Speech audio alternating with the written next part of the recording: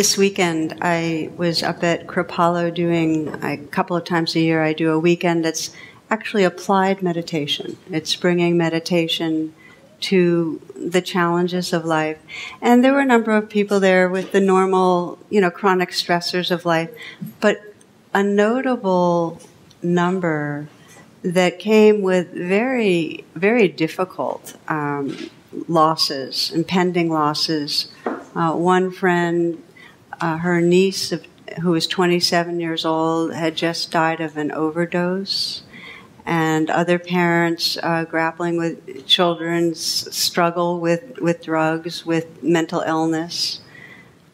People came, a few of them had been hit really hard by Hurricane Sandy and lost a lot, including one who lost her home that mentioned it.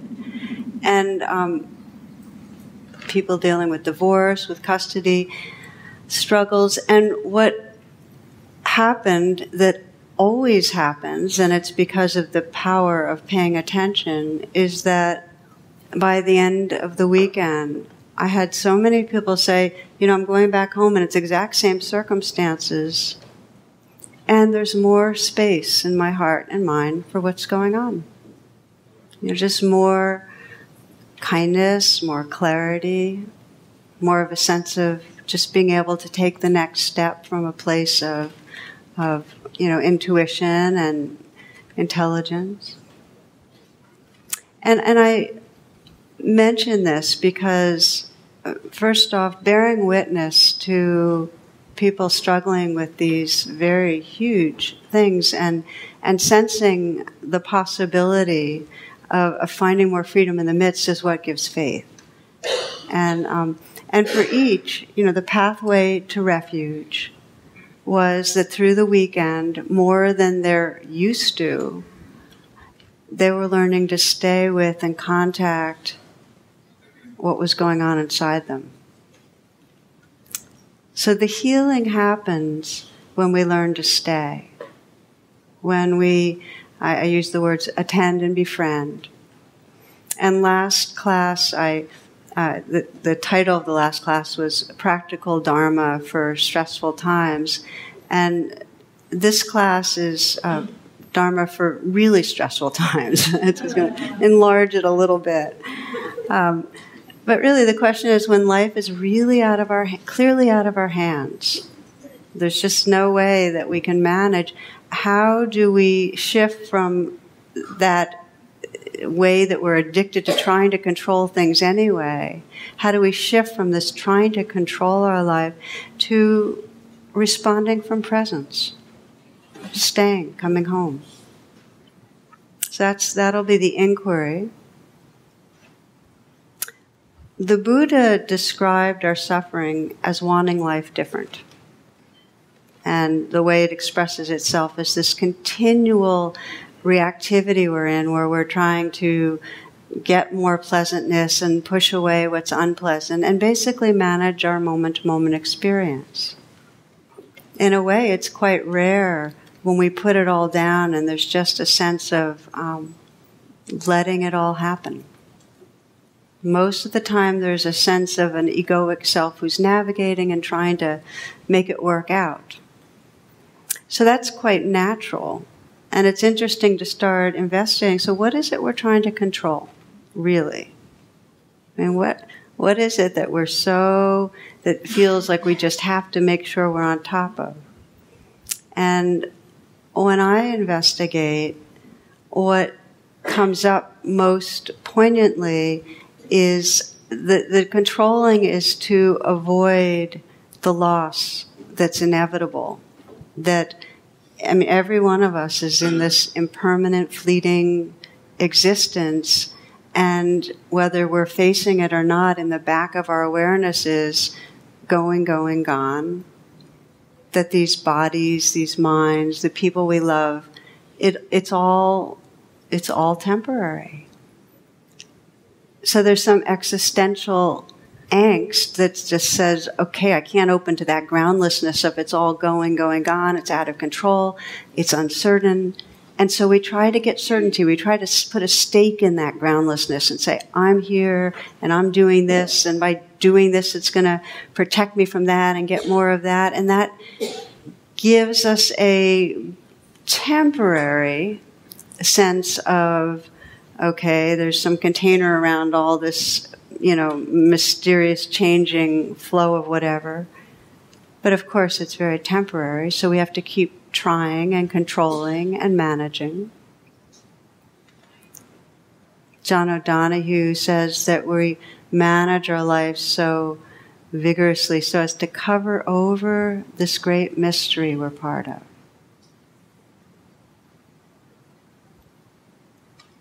So the managing puts us in a trance. But as I mentioned, our psyches have a very hard time with the groundlessness, with not knowing, with the uncertainty. Shinro Suzuki Roshi, great Zen teacher, said that renunciation is not giving up the things of the world, but accepting that they go away. Right?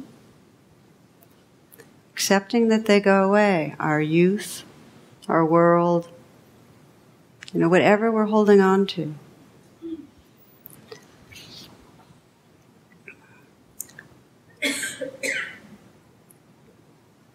So it's, again, as I mentioned, it's completely natural that we're designed to hold on to our lives.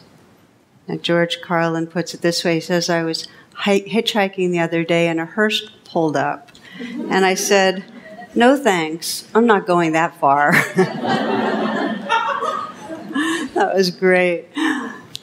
One definition of death is Patrick Henry's second choice, So it's a given, it's part of our nervous system that rather than accepting and opening in full recognition, this changing the joys and the sorrows and just saying, okay, that's just how it is. We're rigged to control, to hold on and to try to create some ground. And we do it by tightening in our body. The tension in your body is in some way, these muscles are saying, something's around the corner that's too much and I need to protect against it. What stops us from really relaxing? Dangerous. Something bad might happen and we won't be prepared. Does that make sense? Yeah. So we tighten our body, and then of course we tighten our mind. Our minds, when we're trying to control things, our minds become small and fixated, and there's this incessant inner dialogue that keeps us in that trance of something's wrong or something's going to go wrong.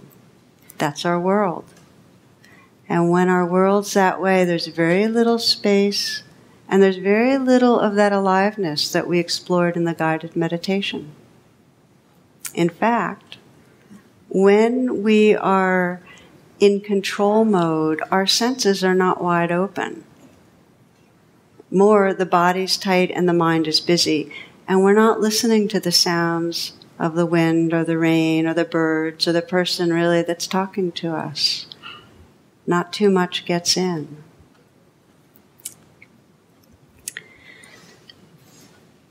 So what we're really exploring is this very primal and deeply ingrained reflex in the face of impermanence, in the face of loss, to keep doing.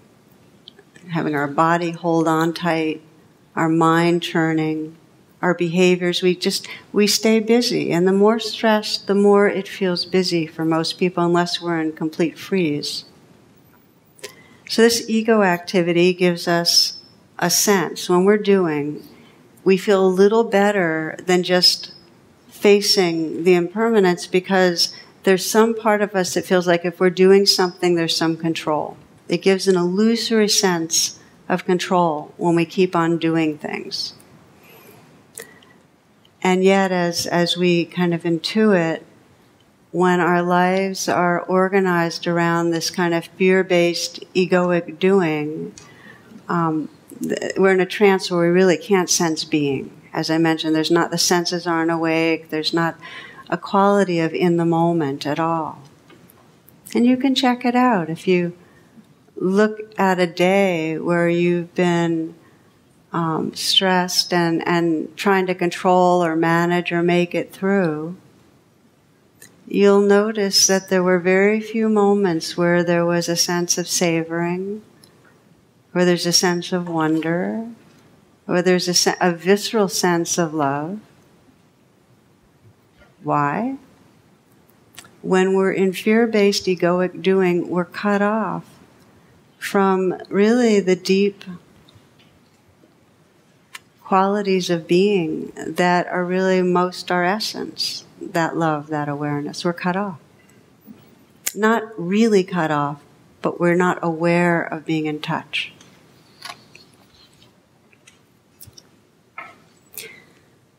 So one of our challenges is, because as I mentioned, this is the quickest reflex we have when there's stress, is to go into fight, flight, and do something versus relax, open, and try to touch what's here.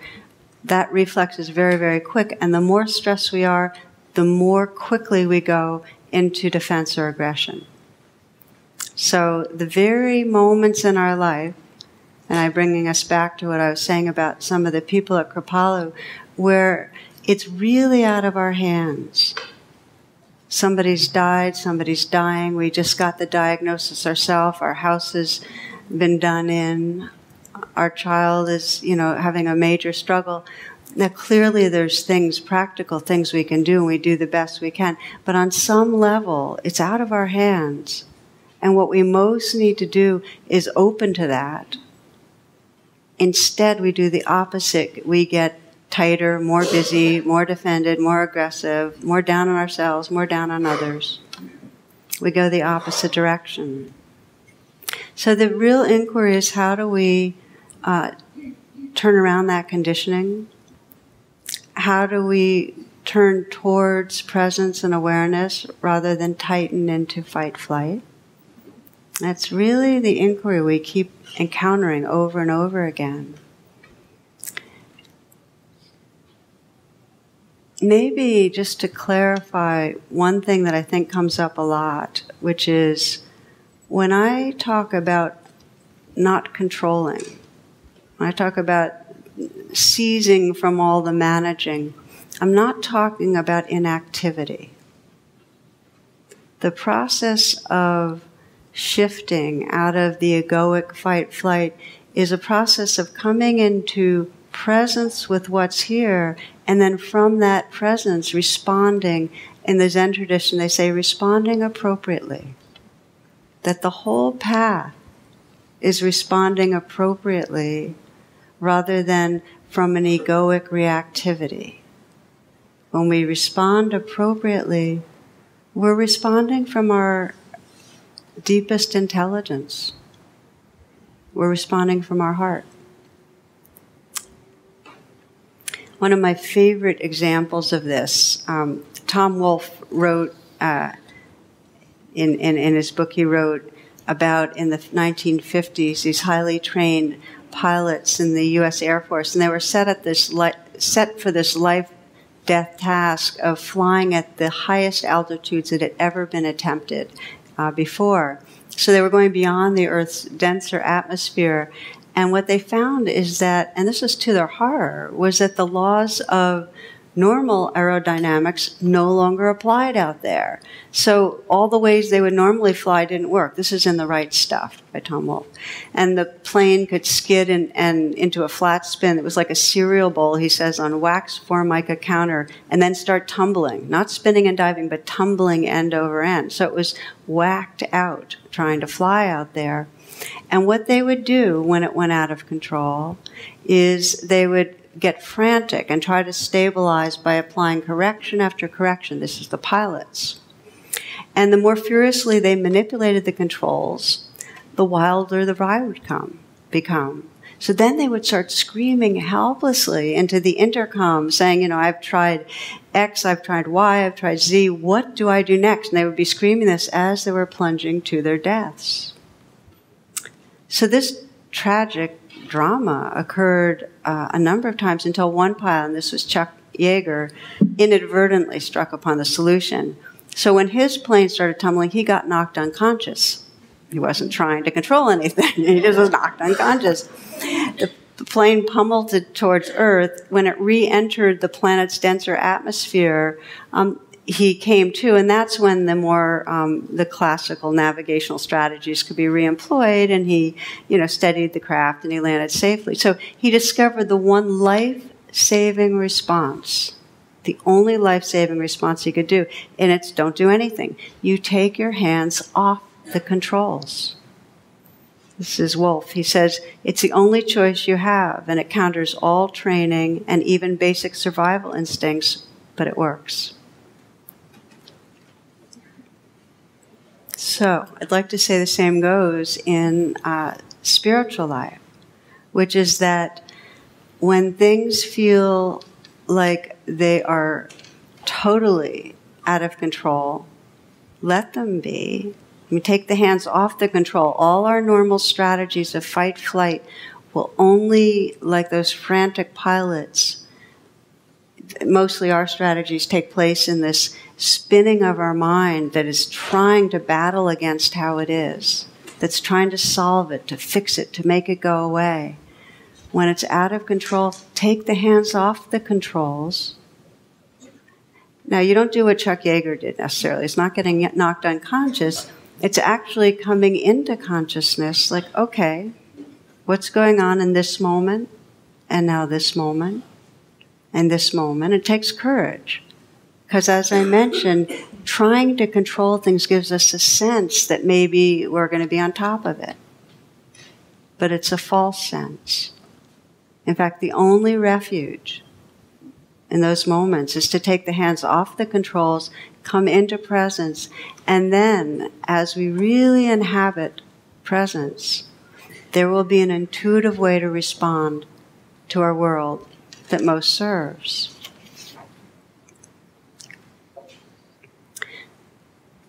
If I had you take some time to reflect on different situations in your life, you would know the difference between the egoic doing that occupies the swaths of time where we're really tense and tight and on our way somewhere and trying to get things done and trying to get other people to do things a certain way, and there's just a tightness. We know the difference between that and the moments where there's some sense of what's called being in the zone, where it's not so much of a self-doing. It's kind of we are responding and engaged with the currents.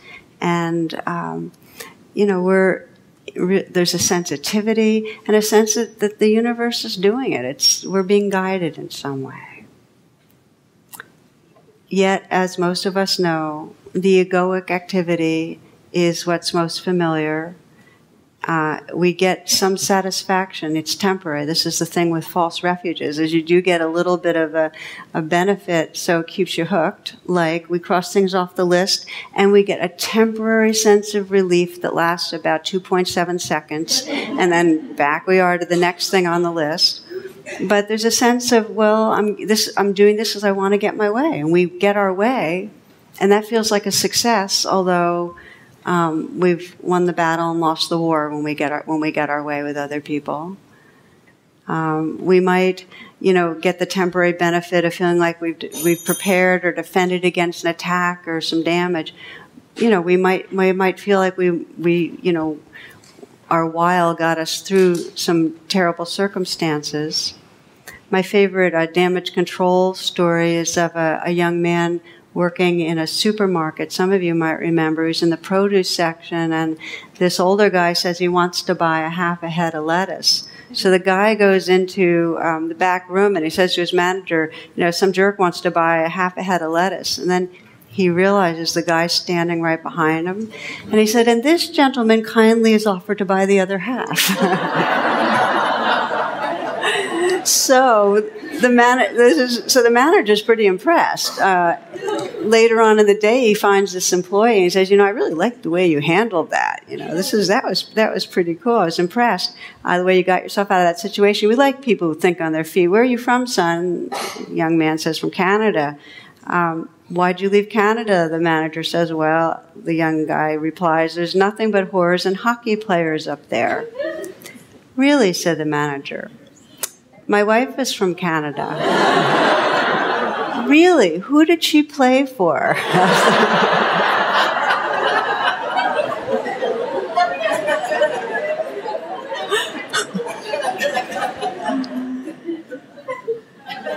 So there, we get certain benefits from having an ego that's quick on its feet, so to speak. The truth is that we will continue, and as we all know, having an ego that's a well-functioning ego is part of the equipment we need to survive on planet Earth. The question is, are we identified with it? Do we know how to draw on who we are that's beyond the ego? And we will only begin to step out of the unhealthsome egoic doing when we recognize the suffering that's there. When we start to really get how much our obsessive thinking is keeping us from connecting with ourselves or connecting with others. When we get how our blaming is creating separation. When we get how our defensiveness is stopping us from really discovering something that might be true. We begin to open up. And there are some zones that can become very clear when we're in control mode and realize this is really causing pain. One of them is, when we start recognizing how we are in some way trying to control our experience of another person dying, of our own mortality. I remember one woman that I was in touch with, and I wrote about this in True Refuge, was struggling and fighting valiantly to keep her husband alive. They had tried everything. And he was clearly dying. But when he mentioned it to her, her response that particular day was, "Oh, darling, don't talk about that right now. You're having a good day." After she said that, she felt this big gap between them. She realized she had created distance in her denial. And her prayer was to please let me be present with what's true. Let me just love him through this, not deny what's happening. So that's a form of control, is denying the pain that's here, denying the loss, not being willing to name it or say it. And we start seeing that, or perhaps our way of dealing with mortality is anger or bargaining or any of the classic ways that we try to stay in charge. We start noticing that and realize that we're losing a precious opportunity to be more intimate with ourselves or a loved one. Another way that it might become apparent is if we're fighting aging, because we'll lose, I promise. But we can see it, that there's a sense of the insult of aging and feeling beleaguered by it and struggling to try to keep your body, your mind, your way of being looking different than it is, and in some level sensing something's wrong. Okay, that's the control, this judging and striving. And there can be a sense of that is getting in the way of living the moments. We can see it not as clearly when there's controlling addictive behavior. It's like, well, I've got to control this. It's going to do me in. I see it a lot with overeating. And yet the control mechanism is usually self-blame or punishment or restriction, which I found always leads to fuel more addiction. Controlling only temporarily gives us a sense that something's working. It backfires. And see it with controlling difficult emotions in our hearts, that we either deny that we're suffering, or we in some way try to fix it, try to make it go away, rather than just be with. Take the hands off the controls. Now, one of the big places we go into trance is controlling each other. And that is the place that often needs the most attention. Can we stop expecting others to be the way we want them to be? Can we stop trying to make others cooperate with our idea of how they should behave?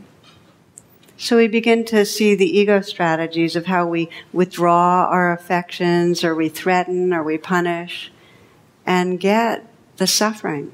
This is getting in the way of intimacy. These lives are short. You can see it with partners, the rules we have, and parents, the way they use, guilt to try to create a certain behavior, and how it backfires into resentment.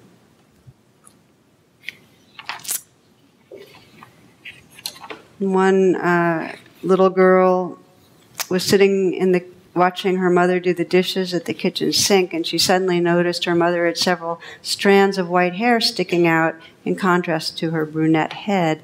She looked at her mom and inquisitively asked, "Why are some of your hairs white, Mom?"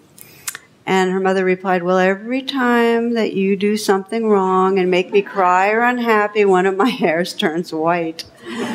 Little girl thought about this revelation for a while and said, "Mommy, how come all of Grandma's hairs are white?"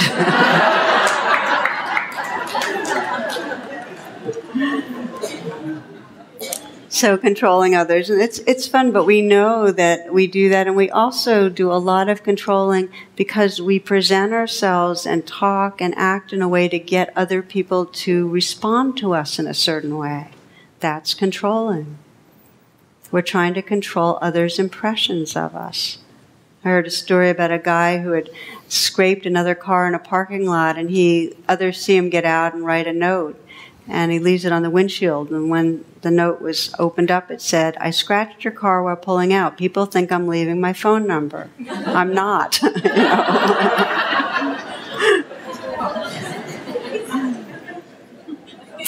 So the controlling to make an impression. And we know it doesn't work. It doesn't work in between individuals. It doesn't work when you try to control an ethnicity or a race or a country. I remember a few years ago in China, there was the news that China was trying to tell the Tibet's lamas to obtain permission before they reincarnate. I mean, what kind of law would that be? I mean, think about it. Think about it. You're a lama and you're about to reincarnate. Whoops, gotta go get that form filled out. It's pretty wild. It doesn't work. It doesn't work.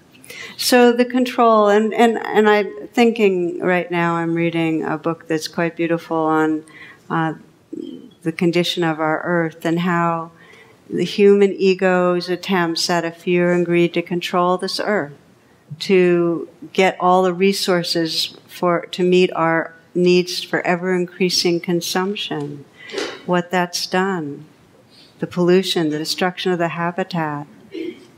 Ego-based control causes harm. Fight, flight causes harm.